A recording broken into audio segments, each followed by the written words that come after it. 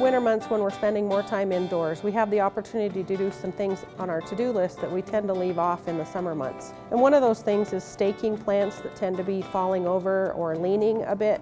We used to have natural or dyed bamboo stakes to tie up plants that tended to fall over. With marketing and research in different garden products, we now have a variety of different stakes that we can use. Plastic and metal reinforced plastic, artificial bamboo.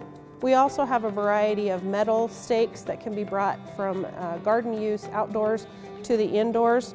And there are a variety of materials that you can use to attach your plants to those stakes, from a green garden jute to something that's a little more coarse or even something that's a little softer.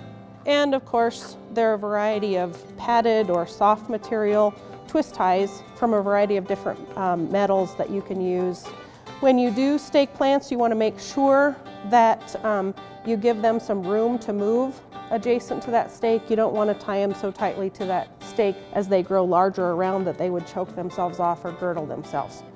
If you have further questions about staking plants or any care with your indoor houseplants, feel free to contact your local extension office. I'm Donna Hoffman with the University of Wyoming Extension, and you're watching From the Ground Up.